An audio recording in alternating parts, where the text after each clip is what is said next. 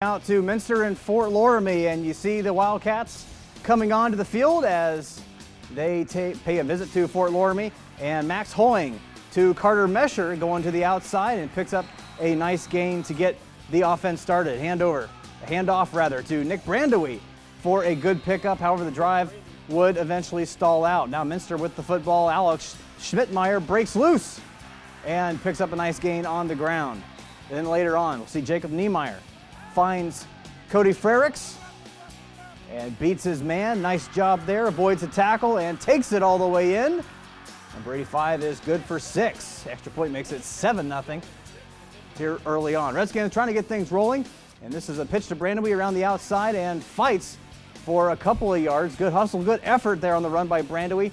And now a pass out to Mesher, but Minster's D is right there, not able to get a lot on this one.